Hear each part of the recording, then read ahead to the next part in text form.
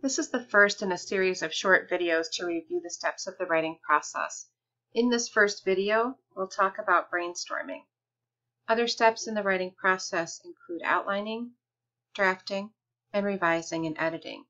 You'll find videos on each of these steps elsewhere in the class. For any assignment, always start by reviewing the instructions carefully. If you cannot answer each of these questions clearly, contact your instructor right away to make sure you understand what is being asked of you.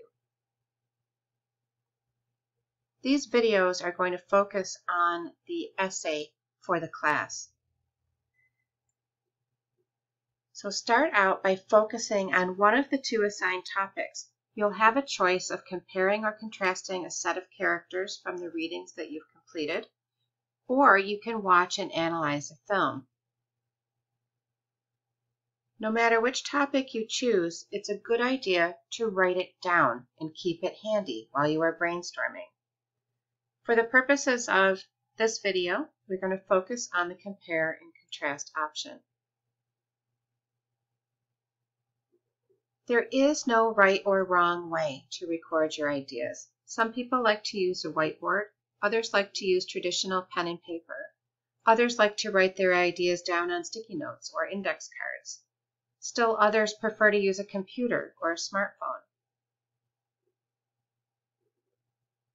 There are many ways to brainstorm. Here are just a few: close reading, listing or bulleting, free writing, mind mapping or clustering, and 5 W's and an H. As you are generating and recording ideas, keep in mind one of the most important rules of brainstorming.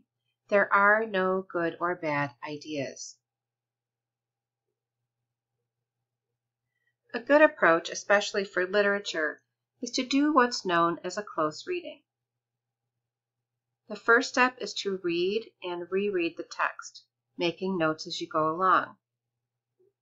Focus on a precise, literal interpretation of the text. Look up vocabulary words that you are not familiar with and write them down.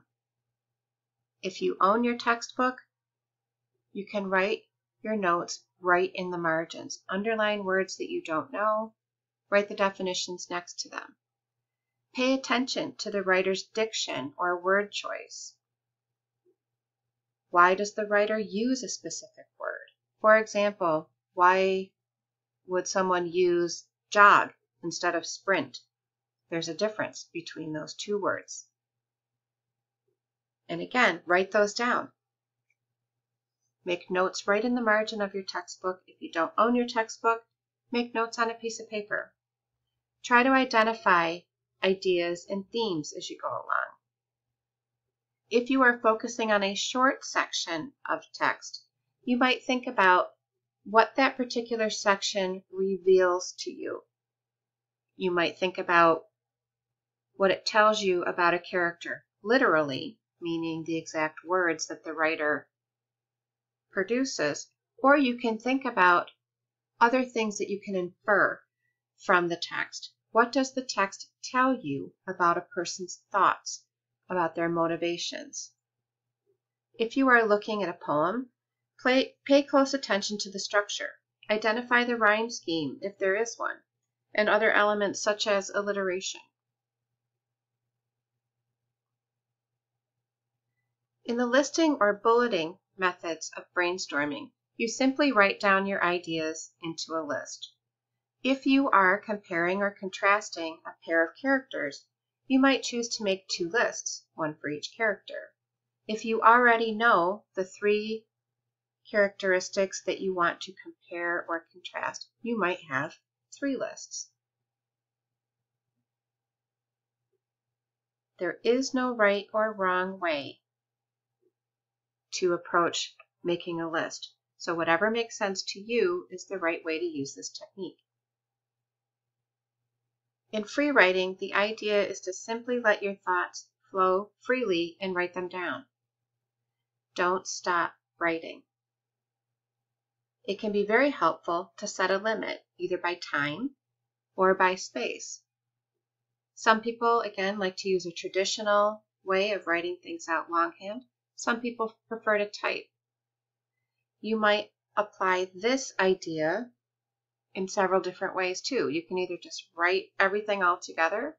You can do different free writing exercises. You can free write about one character. You can free write about the other character. Whatever makes sense to you. In the mapping or clustering method, you start by putting the main idea in the middle in a cloud. If you are comparing or contrasting, you might decide to use two different mind maps, or two different clusters, one for each character. Or you can do a mind map related to each characteristic that you think you might want to compare or contrast. In the 5 W's and 1 H method, you focus on answering these 6 questions. Again, you can combine it with another method of brainstorming, whatever makes sense to you. It's important to remember that there is no wrong way to brainstorm, and depending on what your end goal is, you might use one approach. For another project, you might easily use a different approach. There are no good or bad ideas. When you brainstorm, you typically start the writing process by brainstorming. You get all those ideas out. However, you can always come back to the brainstorming process if you need to generate some more ideas. Brainstorming can be done at any point in the writing process. Happy brainstorming!